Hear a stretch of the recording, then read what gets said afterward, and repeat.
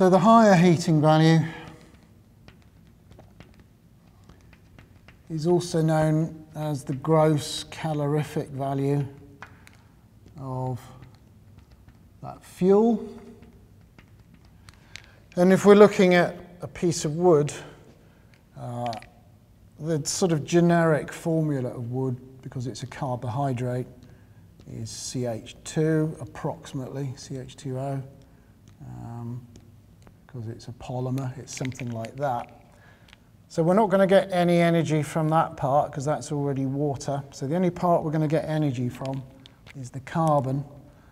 The conversion of carbon to carbon dioxide will release energy, and that is what we can extract by using wood as a fuel.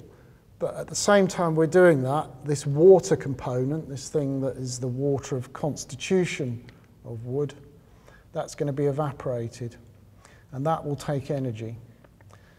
The higher heating value assumes that that water has been condensed during that process and that heat has been extracted.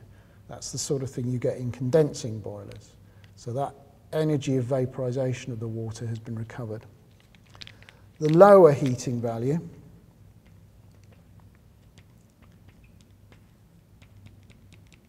only takes account of the fact that you've got energy from burning that carbon and you've lost energy by evaporating that water.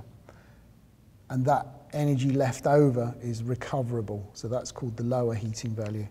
So the lower heating value of methane will be whatever is used to make the carbon dioxide, and then we make two water molecules that are going to be evaporated, so that's subtracted from that production of carbon dioxide.